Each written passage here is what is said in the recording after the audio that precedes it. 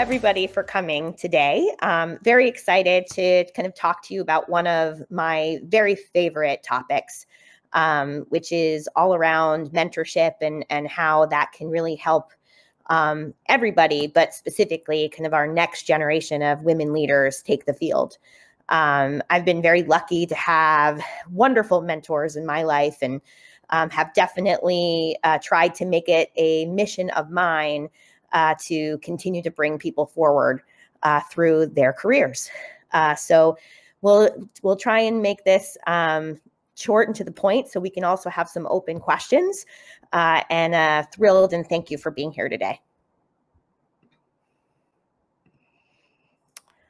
Awesome. So a little bit about me. My name's Jen. I am a mom of a young boy named Jack, and I'm actually expecting my daughter later this year.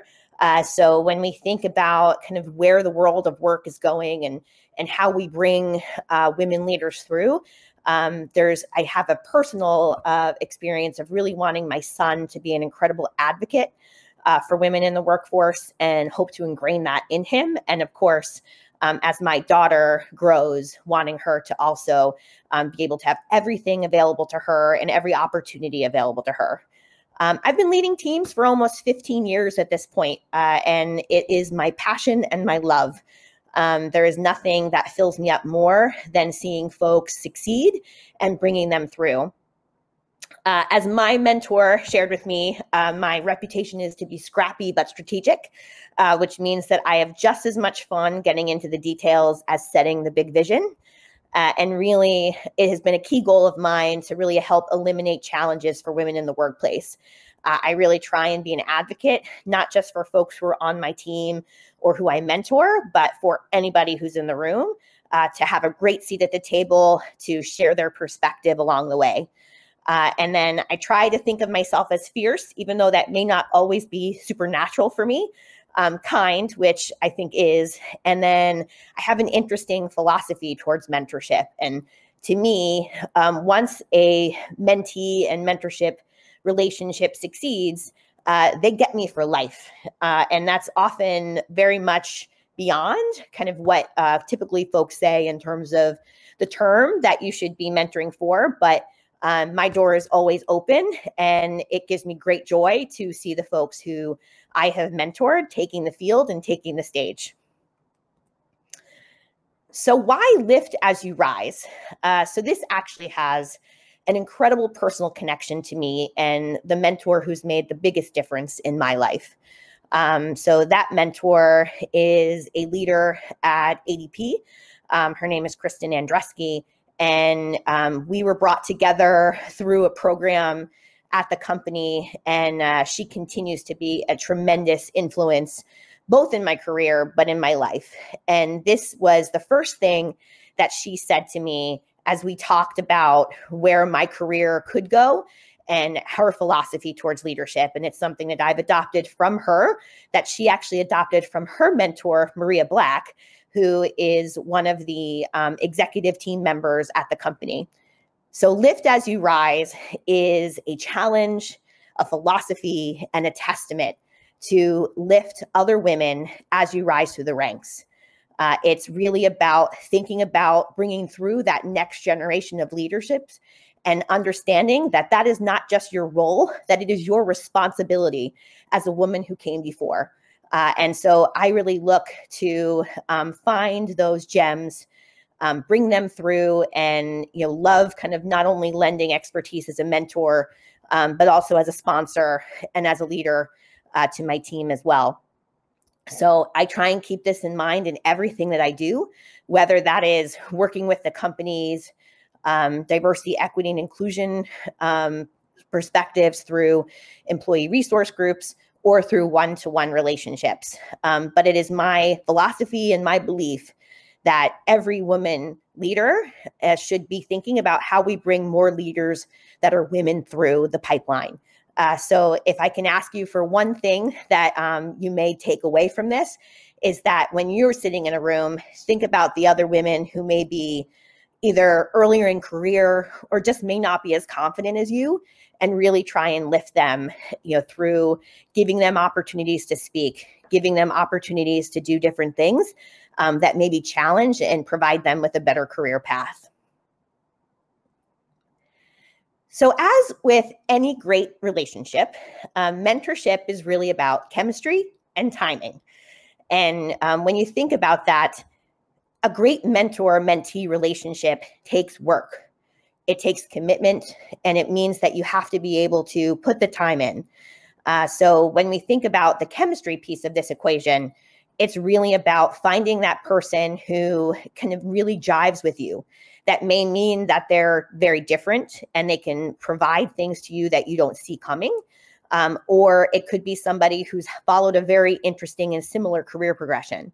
But what's really important is finding someone who you can relate to, who you can be comfortable with. And that can sometimes happen through programs where folks are matched. But I actually feel like the most successful mentoring relationships are generally organic. So where you've seen somebody who you aspire to be someday, somebody who you feel could be a great resource in some aspect of your life, and you approach them to take that role. And this is where the timing comes in. So there are wonderful, great leaders who love mentoring, and sometimes the timing just isn't great. This actually happened initially in my relationship with my mentor, where she had taken on a new role and it just wasn't the right time. So what we did was we actually decided to kind of take a pause and then come back to it once she had had her feet underneath her, because she still had an incredible commitment to me and wanting to do and have that relationship and do that in the right way. But the timing had to be right so that we could both put in the work that's necessary, because the work is not on the mentor as much as it is on the mentee. But you both need to be able to put in the time, make sure that you're scheduling the time, because initially it can be really awkward, particularly if it's someone you don't know. You have to really be able to say, like, I'm going to push through this, first couple of coffee meetings so that I can get to know you and understand how I can be a great kind of resource to you and vice versa. Because one of the best things that I find about mentoring is really reverse mentoring as well. Because there are often things that if you are a high performer, you come from a different perspective, you may be earlier in career, or you may have different things that you've done in your career. Those can both be great things that you can add value to your mentor in addition to the value that they provide to you. I love this. To me, mentorship is a relationship that's a lot like going to Vegas. What happens in Vegas stays in Vegas. And what happens in your mentoring relationship should also stay there. There are often times if you're set up by your company in a mentorship program, or you're choosing to be mentored by somebody who's several steps ahead of you, which I highly recommend, there is potential for that to get in the way of business as well, right? So new role, things that might be coming into consideration, your mentor may check in with your manager, but what that relationship that mentor has with you needs to remain confidential, because this is a safe place where you can share things that you would never share with someone who's in your direct reporting line. This is where you talk about the things that you may hate about your current job and where you want to go. And that mentor should always be thinking 2 steps ahead for you in terms of where that career pathing could go and help you and challenge you to get there. But it's really important that that line really remains, that the mentor's responsibility is to the mentee. And I have advised folks who I have mentored possibly to seek roles outside the company, or if they were going through a particularly challenging time in their career, to think more broadly about their opportunities within the company itself, which, particularly their frontline manager may not be particularly thrilled with me in that case. But that is the commitment. That is the way that we can really drive careers forward and drive people forward through trust and through having that responsibility to have their back. In fact, my mentor actually did this for me in a really amazing way. When we first started our relationship, it was a pretty rough point in my career. And because of that, we were able to confidentially and openly talk about where things could go and how I could get through an incredibly rough time. And it's something that her commitment to me was just as strong, even though it wasn't a great time in my career. And I came through that bigger, better, and stronger because of her support. This is one of my favorite things about mentorship. A mentor often has two roles, and that is to find your superpowers, but also your blind spots. When you think about preparing for a career and thinking about 2-3 steps ahead of where you're trying to go, these are incredibly important concepts. The idea that you really bring something to the table that others cannot, and often you have a very hard time in finding those yourself. Those may be known by your manager. The manager may not have given you the type of work to uncover those, but it really is that mentor's responsibility to find them, nurture them, and allow you to think about what you could do differently to be able to apply them. The same thing applies to your blind spots. When you're looking and potentially high potential employee, you may be getting a lot of praise. You may be very early in your career and you're thinking about, sky's the limit and nothing's going to get in my way, but there's always going to be things that you either can't see for yourself and that you need somebody to help coach you through in terms of being able to understand your strengths, but also your weaknesses and how to round out a team or, do things in order to be able to kind of move through those. But it's really important to have a relationship and someone who you trust, who is not influencing your day-to-day work, to be able to call those out and really say to you, hey, do you really think that that's like the next way to approach this? Let's think about a couple different ways that you might. And here's how I might think about what you could do in order to round out that issue. So say, you're fantastic from a vision perspective, but maybe you don't do the operational side as well. How do you find kind of that chief of staff or that partner in crime on your team to help round that out? And that's really where being aware of those things, being able to talk through them, understand the different options is a really incredible asset that a mentor can provide to you. And then lastly, asking somebody to be your mentor can be one of the most intimidating things that you could possibly do.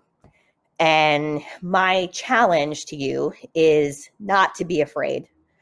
This is where you really can think about who is going to be that person who can truly influence the outcome of your career. And sometimes standing in front of someone who's an executive at your company, who might be 2 or 3 steps ahead of where you are in your journey, or even more, can be incredibly intimidating.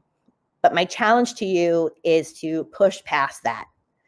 Push past the fear of asking and advocating for yourself, because when it comes down to it, mentorship relationships and being a mentor is one of the most rewarding things that an executive can do.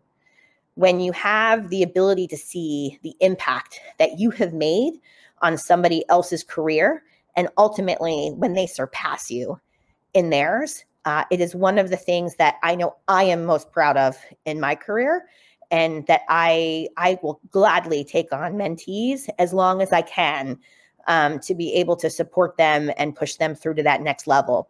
So when you're thinking about that relationship, this person who you choose is often just as honored that you chose them as much as you're scared that you're going to ask them. So don't be afraid. And if somebody has signed up to be a mentor in a program or who's been approached to be matched with you, if they've said yes or that they're willing to try, then that's ultimately somebody who is going to put their time, their knowledge, and their value in you. And it is an amazing relationship to foster, and one that can really help accelerate your career. Without mentors in my personal board of directors, I don't know where I would be today. I think the mistakes that I could have made would be so much more destructive to my career than any risk that I've taken to date. And I've done that with their support. I've done that with their guidance. And then I have tried to do the same for mine. And I love being able to talk through kind of that next step and how potentially that might impact or might allow somebody to go even further in their career. So it is an honor just as much for them as it is for you. And so the challenge is, don't be afraid to ask. Ask somebody to do it. Ask somebody to be in your corner. But also that you have to put the time in. It is by far the responsibility of the mentee to make that relationship work, particularly at the get-go. So you need to be fierce. You need to be resilient about where you're trying to go and how you're going to get there, and really push forward. That getting mentors and particularly at least 1 to 2 people who are going to help you guide your career is the best investment that you could make for yourself.